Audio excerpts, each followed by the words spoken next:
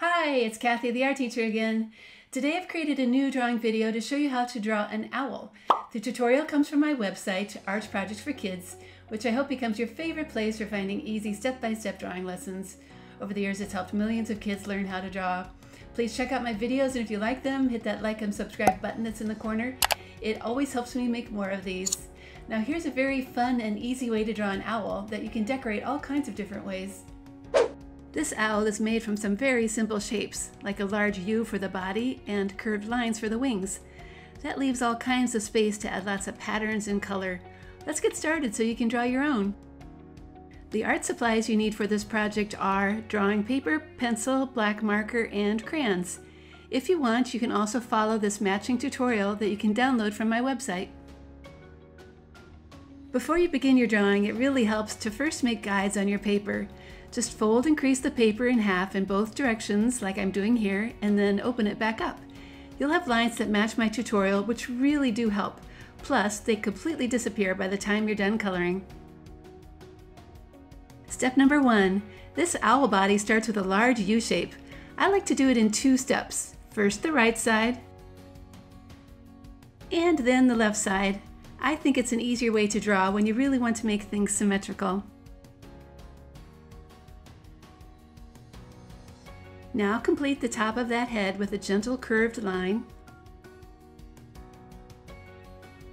Step number 2, add little feather ears on each corner of the owl body. Then draw a curve on the right side for the right wing, and a matching curve on the left side for the left wing. Step number 3, draw an upside down triangle for the beak right on the center line. And to separate the head from the belly, draw a curve from the beak to the wing. And then do the same on the left side. Step number 4, to draw the eyes, draw a large circle on the right. Make it big, about the size of a golf ball or so. And then draw a circle the same size and place on the left side. Draw smaller circles inside for the black pupils of the eye, and then little circles inside that if you want some shiny spots. Step number 5. Now those wings can get some more lines that follow their curvy shape. Try to make the lines on the right and left match each other.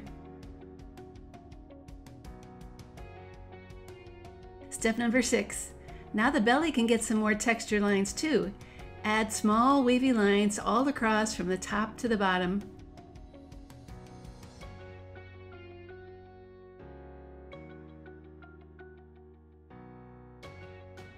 Step number 7. Add some claws underneath the body. They can be really simple like this. Step number 8. Afterwards, draw a thick branch behind those claws.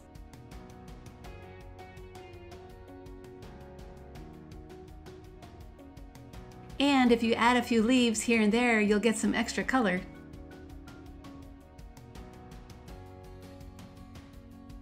Step number 9.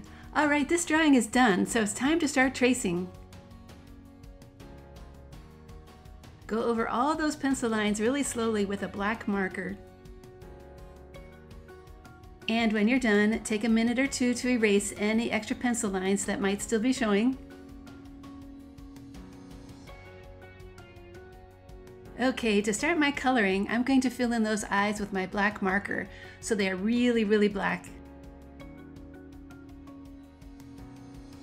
I'm going to color this owl a little more realistically, so that means most of it will be brown. The ears and wings get that same brown color. I found a nice gold for my owl's belly, but you could certainly use all kinds of different colors here. I'm glad this gold color is kind of see-through, so you can still see all those wavy lines.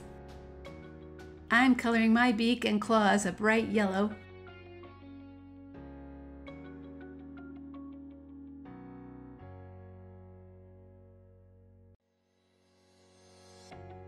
Now the branch I'd like to contrast from the owl, so I'm going to color it black. Press hard to make it really dark, especially if you're drawing a nighttime scene. And I think those leaves need to be a bright green.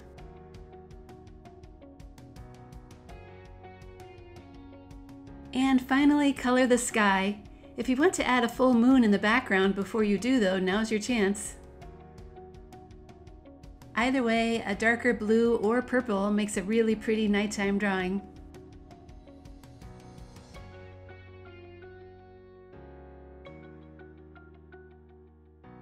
And there you have it, a finished owl drawing. You know, those lines on the wings and belly do create lots of closed spaces that could certainly be filled with different colors too. Feel free to get as creative or as realistic as you want. It's your drawing. Okay, that's it for this owl drawing video tutorial. Just so you know, I do have even more drawing tutorials like this one on my website, Arts Projects for Kids, including how to draw an owl face and how to draw a turkey. I'll see you next time and keep on drawing.